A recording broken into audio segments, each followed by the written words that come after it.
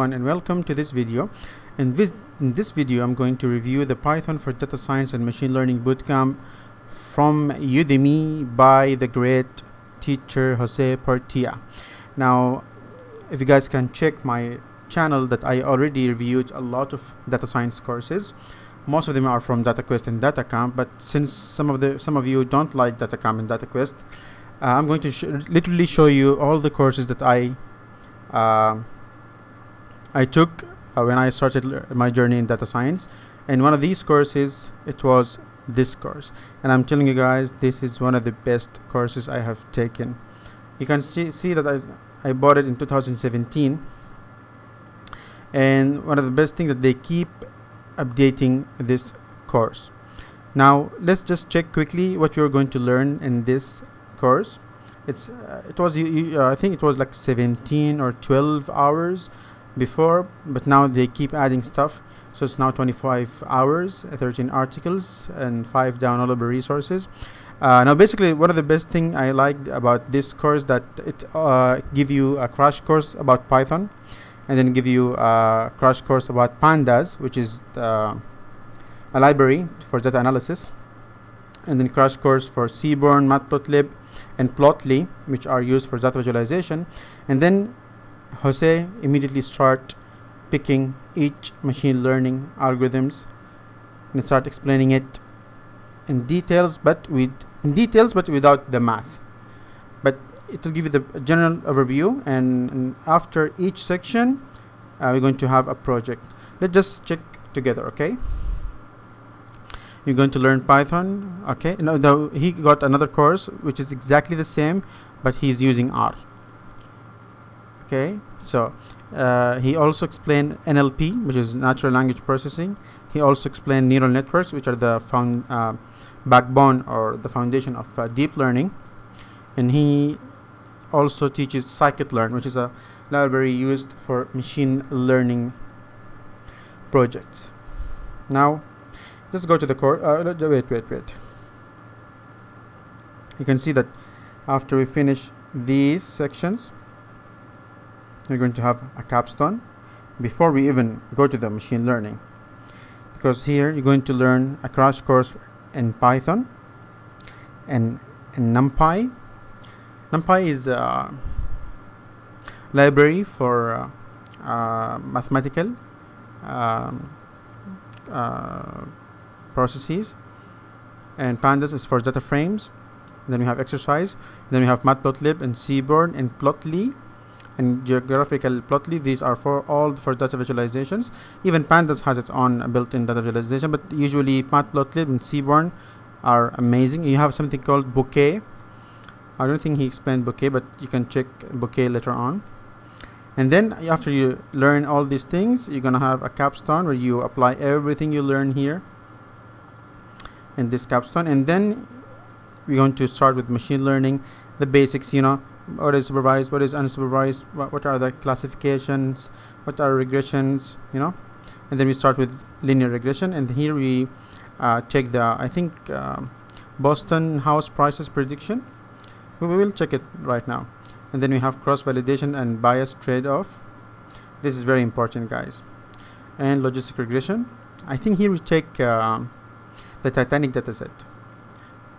And then we have NLP, natural language processing. He also got a standalone NLP course, which is amazing.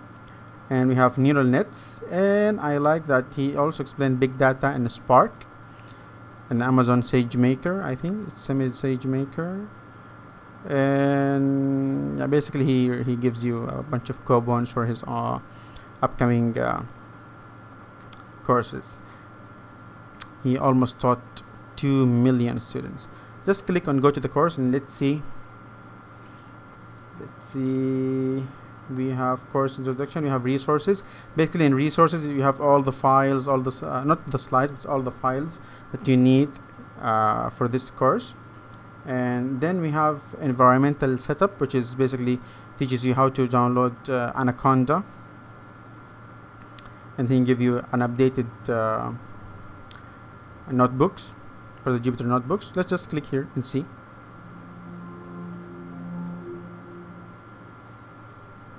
Hello everyone, and welcome to the Jupyter Notebooks lecture. In this lecture, we'll be showing you how to effectively use the Jupyter Notebook system, giving you a tour of the overall environment.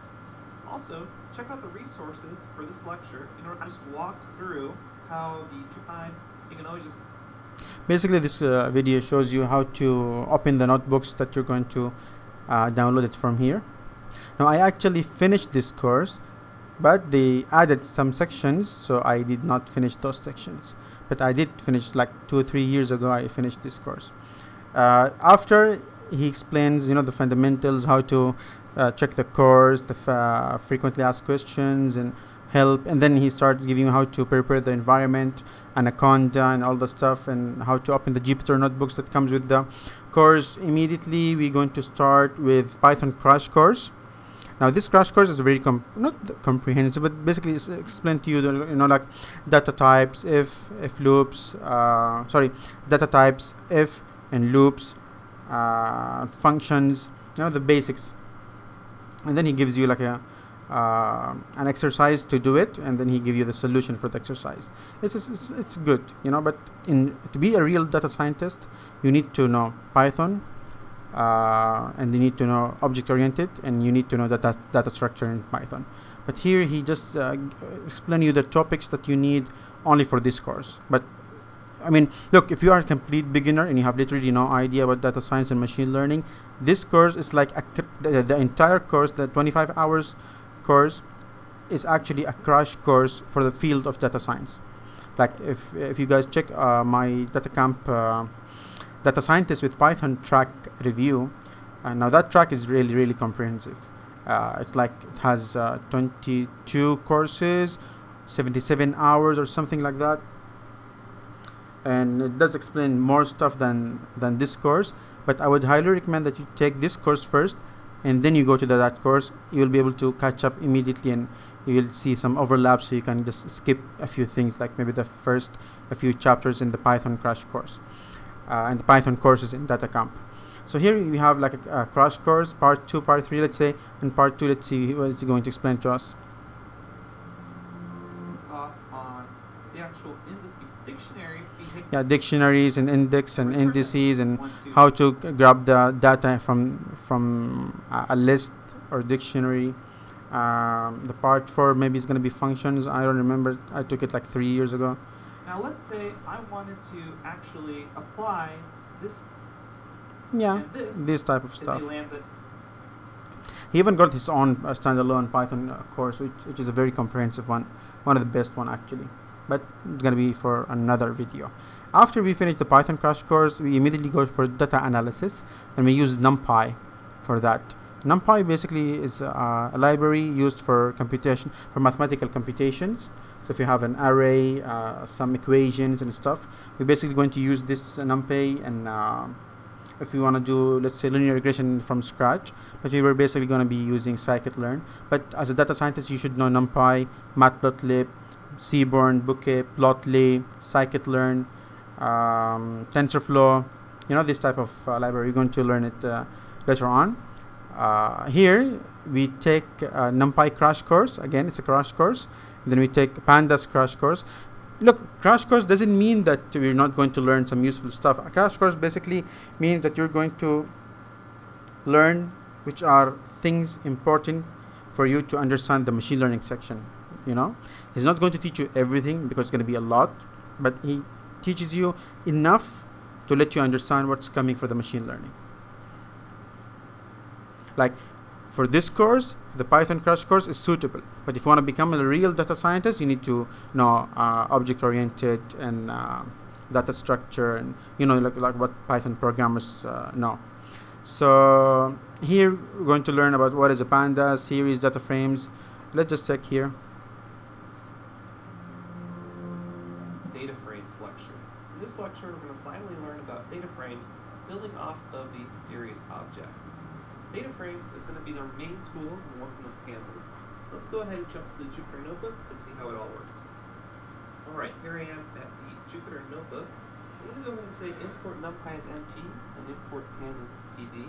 Basically, data frame is like whenever we download any dataset from Kaggle, or we get the dataset from anywhere, we transfer it or we convert it into a CSV file, and then we add that CSV file inside our Jupyter notebook, and then we use pandas to transform that CSV file into a data frame. Basically, data frame is going to allow me to add columns, remove rows, do some statistical analysis like df.summary, df.info, sorry.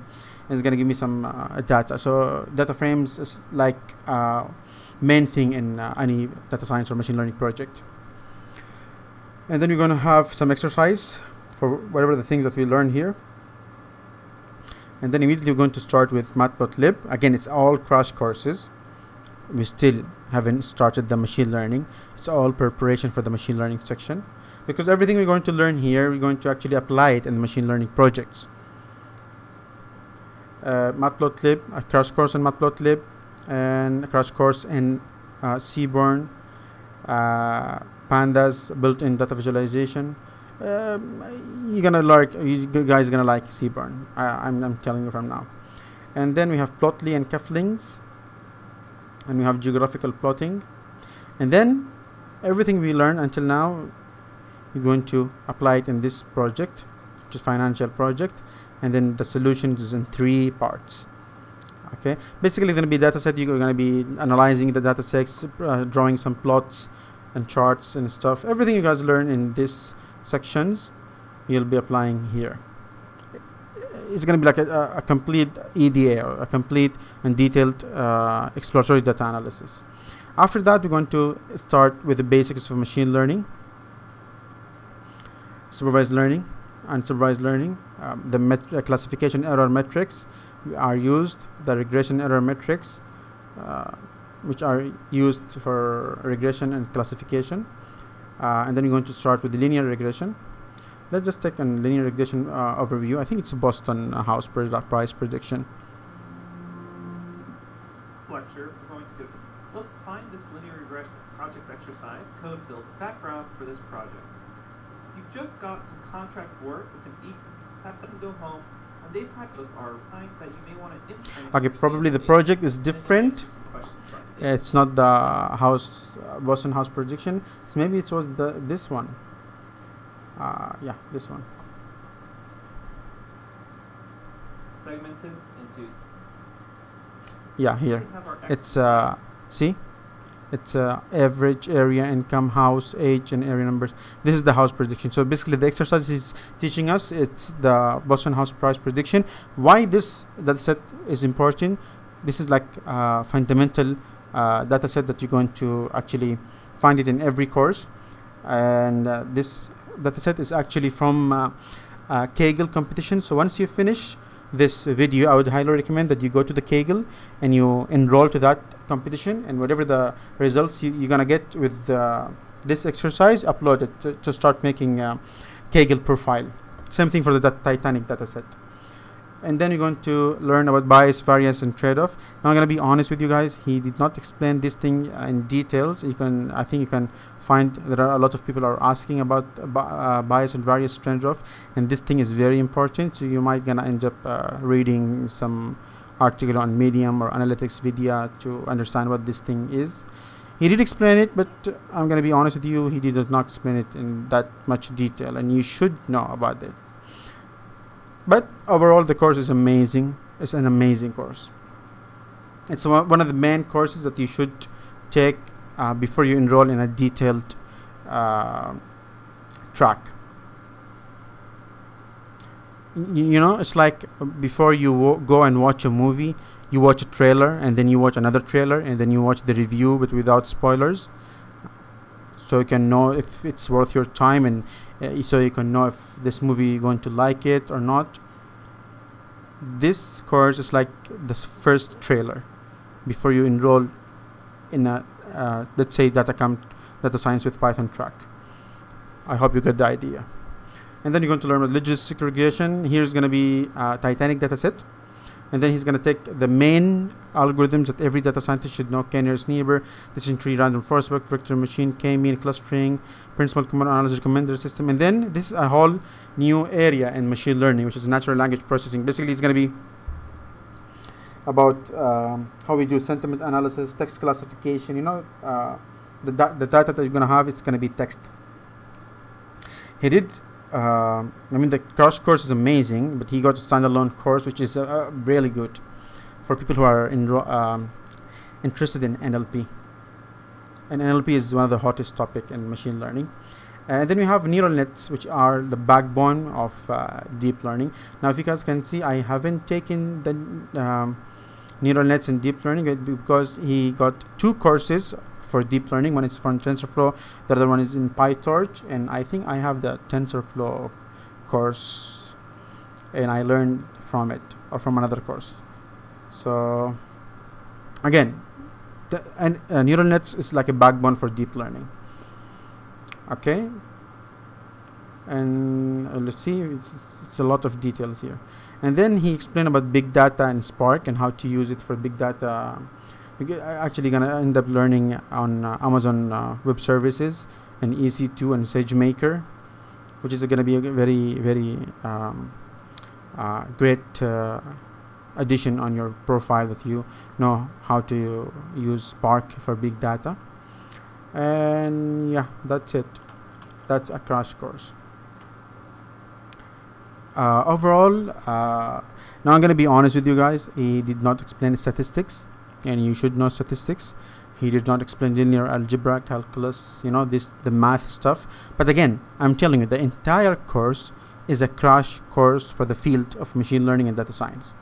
I mean, DataQuest, data science track, they do explain statistics and calculus and everything in details. So I would say that DataQuest data science track and DataCamp data science track is like a movie, and this and the other courses that I'm going to show you in the next videos is going to be like a trailer. And you know, when you go and buy a book, you don't just pick a book immediately. You know, you just check the first cover, check the back cover, you read table of contents. If you have internet, you're going to check if the reviews are good or not, and then you're going to buy the book. You have to do some research about the book. Same thing for the movie. You watch a trailer, you watch another trailer, you watch a review without spoilers, so you can know. You know, most of the movies nowadays, you watch the trailer and you're like, wow, this movie is going to be amazing. And when you go to the cinemas and you watch the movie, you're like, what the hell, man. So this course and the upcoming Udemy courses I'm going to be reviewing, these are like crash courses. If you are interested in the field of data science and machine learning, I would highly recommend that you guys take this course, entire course, so you can know what are the things that you're going to get in a more detailed track. You either pick a book or you enroll into DataCamp or DataQuest track. I'm going to be honest with you, both are good. Most of the people, they don't like reading books because most of the books are going to have some mathematical equations, and there are textbooks and they're a little bit boring, so they end up in DataCamp or DataQuest. Both of them are good. Both of them, I reviewed them in details on my videos. And if you haven't liked and subscribed till now, I mean, like, what are you waiting? Please like and subscribe and share this video with whoever you think is going to be benefited from this video. And you might want to use the link in my description, because sometimes Udemy, they have coupons and sales, sometimes they don't have.